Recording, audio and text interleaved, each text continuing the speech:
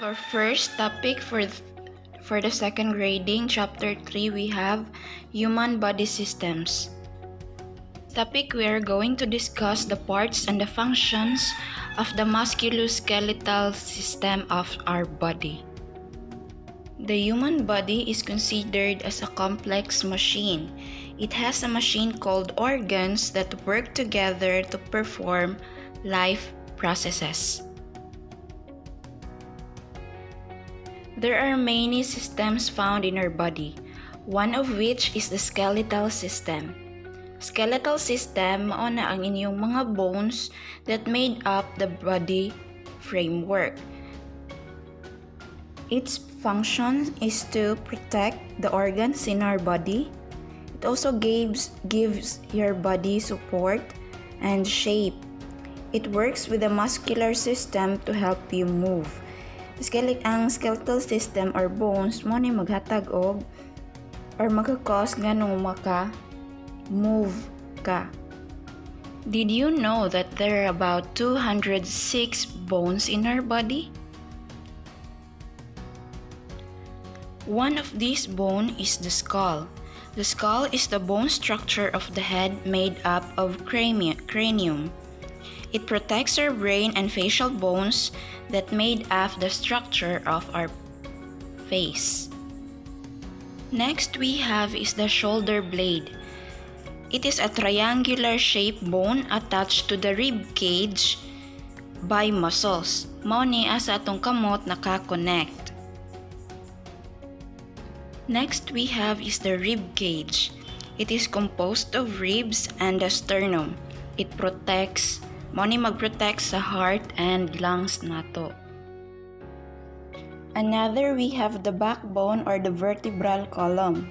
It supports the skull and mo protect sa atong spinal cord.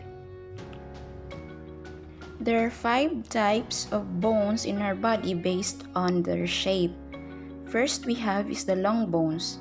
They are cylindrical, long meaning taas, and they are used to support weight and movement sa atong lawas. For example are the arms and the legs. The second type of bone is the short bones. Short bones are small and almost cube-shaped. These are the bones of our wrist, sa atong kamot, sa atong ankles, and feet. The third type of bone is the flat bones. Flat bones, mga thin and broad surfaces. They are the bones that protect the internal organs. It includes the bones of the ribs, the wing bone, and the breastbone. Next we have are the irregular bones. It has irregular size and shape. It includes mga bones sa atong vertebral column, the hip bone, and even the base sa atong skull. The last type of bone is the sesamoid bones. It is embedded with tendons, pareha sa bukog sa atong knee or sa tuhod. When you perform simple tasks such as picking up an object from the floor, what do you think makes this movement possible? Joints allow you to move body parts of your body. It is where 2 or more bones meet. There are 3 types of joints: the immovable joint, the slightly movable, dili kayo malihok-lihok, and the freely movable. Another system of our body is called the muscular system. Your muscles are the motors of your body. Ang mga muscles mo ay mo-produce og forces that move your body around. How does muscles work? Muscles pull the bones to move a part of the body. When one muscle contracts, the other relaxes, just like when you bend your arm. There are 3 types of muscles, among of which is the skeletal muscles. Skeletal muscles are attached to the skeletal system to move the bones.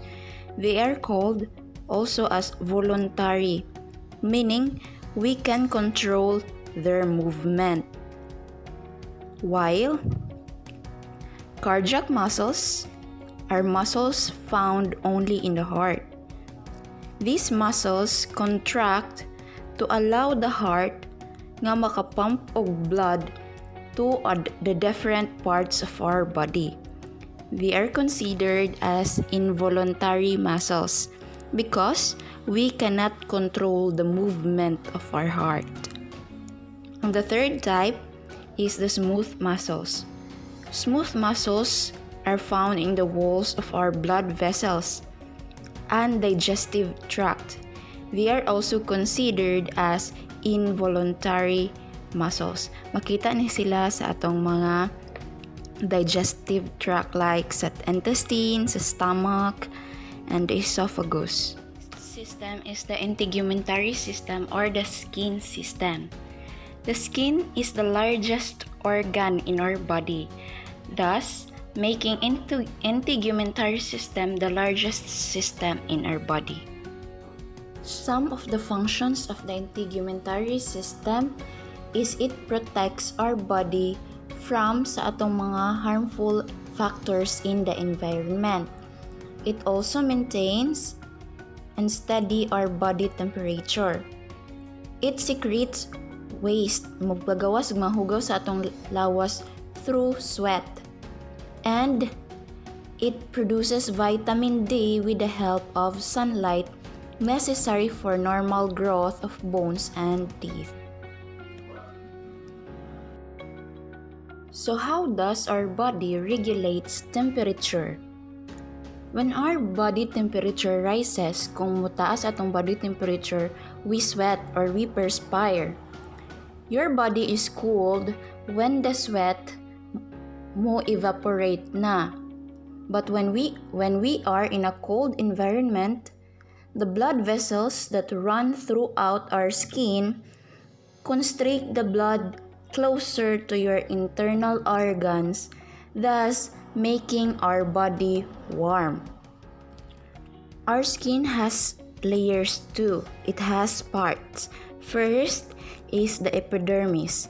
It is the outermost layer of the skin.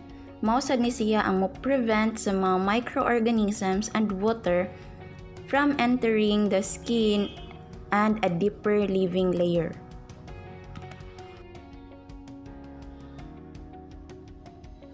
Under the epidermis, also called as corium, naa dani ang mga atong blood, the lymph vessels, the nerves and the nerve endings, even ang atong sweat and oil glands and hair follicles.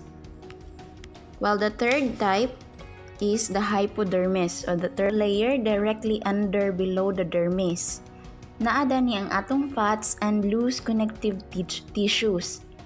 This layer also provides insulation of heat and cushion of the skin. The accessory structures of the skin includes the hair, atong balhibo, the oil glands, or anha dapit ang mo-coat sa surface sa hair para mag-prevent of water loss. The sweat glands, mo na sila yung mga responsible for releasing sweat. The nails, atong kuko,